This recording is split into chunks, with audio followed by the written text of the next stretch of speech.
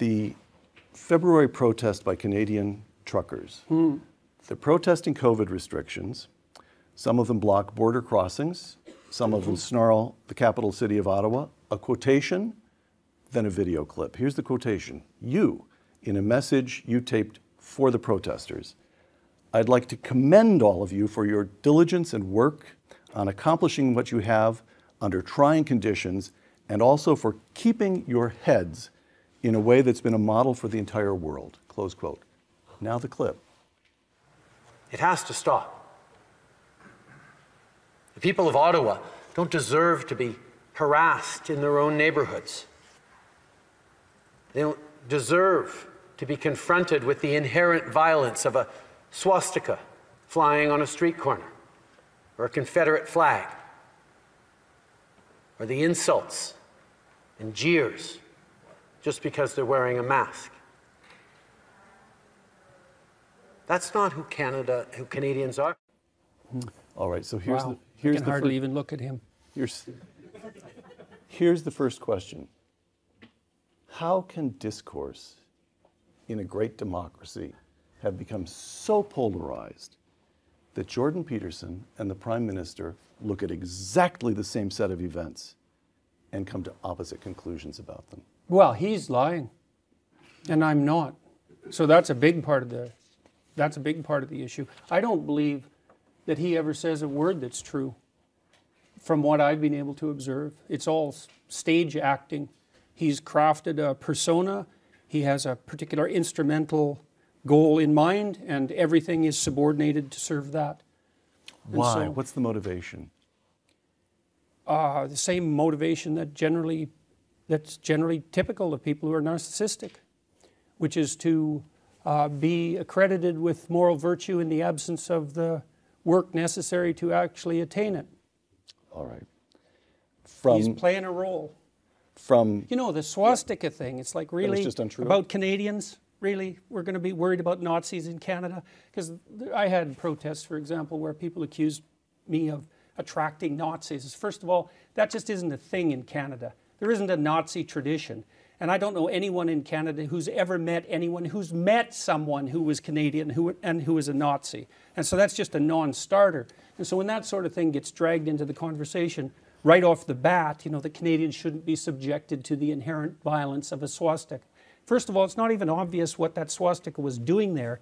There's reasonable evidence to suggest that the person who was waving it was either a plant or someone who was making the comment that that was what was characteristic of the government, not of what they believe. Now, no one knows, because the story around that event is messy, and it's not like there were credible journalists who were going in there to investigate thoroughly. But to use that and the Confederate flag issue is exactly the same thing. You know, the story in Canada, our Prime Minister implemented the Emergencies Act, and so the question was why? And so I went on Twitter when this was trending and read at least 5,000 Twitter comments to try to get a sense. These were people who were supporting Trudeau in his application of the Emergencies Act. And I was trying to figure out, okay, well, what do they believe is happening? And the story seemed to be, and this is as far as I can tell, and maybe I'm wrong, the story was something like, "Make America Great Again." Conservative Republicans on the, pretty far right were attempting to destabilize Canadian democracy.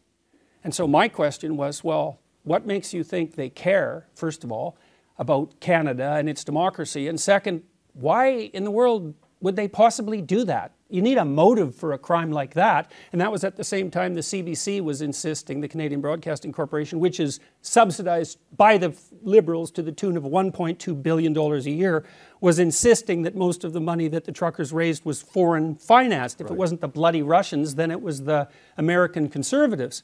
And so that all turned out to be a complete lie. And so, fine, it's Republican right-wingers trying to destabilize Canadian democracy. Why? No one has an answer for that, because what's in it for them? And then, okay, 3 days later, the Emergency Act was lifted.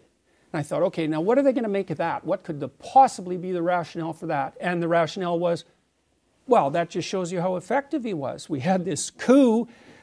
ready to go that was financed by Americans, apparently, and our Prime Minister acted so forthrightly that we only needed to be under the strictures of the Emergency Act for 3 days. It's like, okay, I don't even know what sort of world I exist in where those things are happening. So, and then Canadians, why do Canadians buy this to the degree they do? And I think they're faced with a hard choice, because in my country, for 150 years, you could trust the basic institutions. You could trust the government. It didn't matter what political party was running it. You could trust the political parties, right from the socialists over to the conservatives. The socialists were mostly union types, and they were trying to give the working class a voice, and honestly so.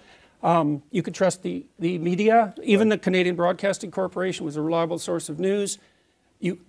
None of that's true now, and so Canadians are asked to make a hard choice, or were in the truckers' convoy situation, and the choice was, well, either all your institutions are almost irretrievably corrupt, or the truckers were financed by like right-wing Republican Americans.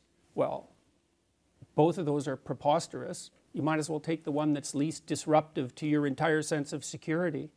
And so I think that's what Canadians did, mostly. All right.